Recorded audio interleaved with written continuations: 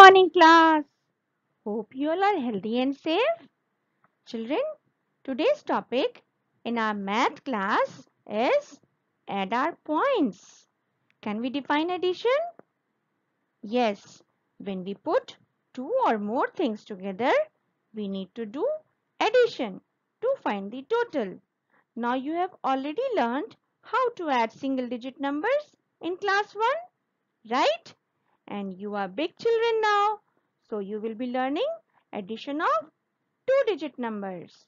But before that, you need to learn about properties of addition. Also, you will learn how to add on number lines. Let us take this simple example. Here in this picture, you can see that we have to add 4 potatoes to 4 potatoes. So, what will be the total? 4 plus 4 is 8. Correct. And what will be the addition statement for it? 4 plus 4 is equal to 8. Here 4 and 4 are called addends and 8 is called the sum or the total. When we add two numbers, the numbers to be added are called addends and the answer is called the sum or the total.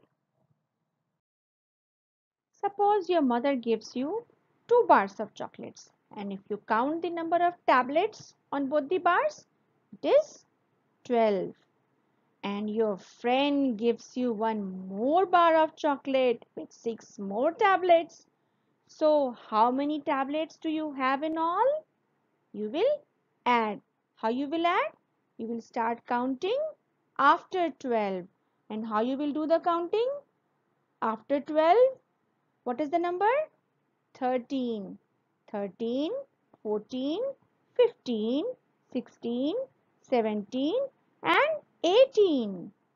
So, the sum is 18. 12 plus 6 is equal to 18. There are different ways of doing addition. Let's see what are they.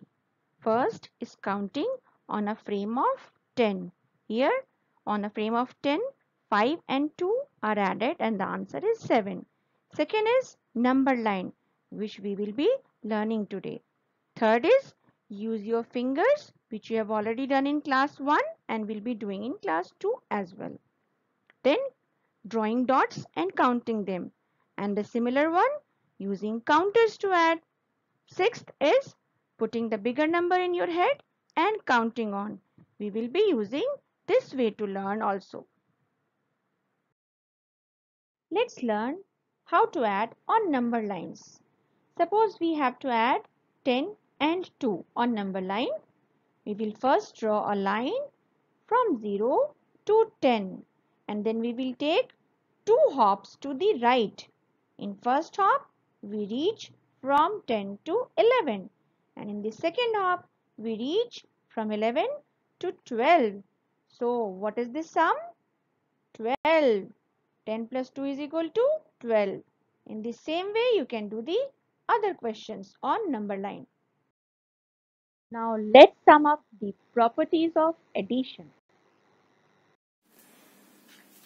Children, let us understand the concept of addition through a simple example.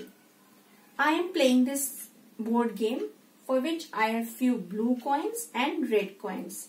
How many blue coins are there? 10. 1, 2, 3, 4, 5, 6, 7, 8, 9, 10. Now I add 4 more red coins to it. 1, 2, 3 and 4. 10 plus 4. So how we will add? We will start counting after 10. 11, 12, 13, 14. So 10 plus 4 is 14. Simple as that. Now let us understand this through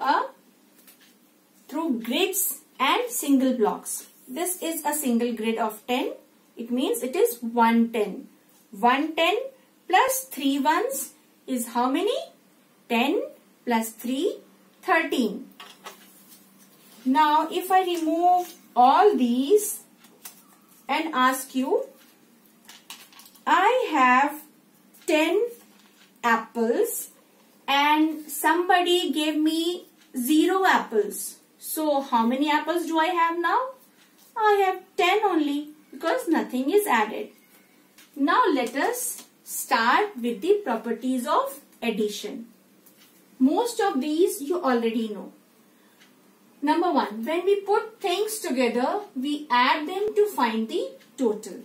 Let us take example 5 plus 4. What is 5 plus 4? 9. How? Keep 5 in mind and 4 in fingers. 5 plus 4? 6, 7, 8, 9. Here 5 and 4 are addends and 9 is the sum. Addition is done by using sign plus. Now 0 added to any number gives the same number as we did with the grids and the single blocks. 10 plus 0 is 10. 10 plus 0 is 10 because nothing is added. Point 4. When we add 1 to a number, we get the number after. For example, 25 plus 1 is 26. 33 plus 1 is 34. 109 plus 1 is 110. Now see, 26 comes after 25, 34 comes after 33 and 110 comes after 109. Now changing the order of the numbers does not change the sum. 4 plus 2. What is the answer? What is the sum? 4 plus 2, 4 in mind and 2 in fingers. Count after 4. 5, 6. Now just reverse the numbers. 2 plus 4. Count after 2. 3, 4, 5, 6. Same answer. So changing the order does not change the sum. For example, 8 plus 3 is 11 and 3 plus 8 is also 11.